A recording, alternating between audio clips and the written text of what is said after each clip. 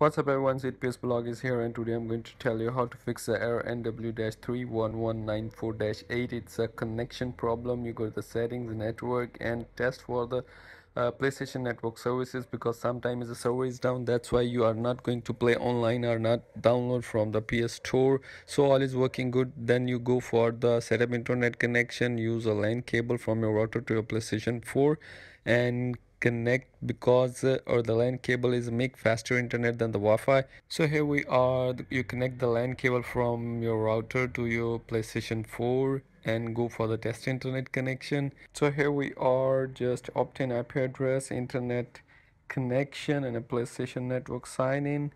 Now type working, and the connection speed, download and upload speed. So that's how you can fix this error. And if you want to ask me a question, then write in the comment. See you soon for the next one, for the next video.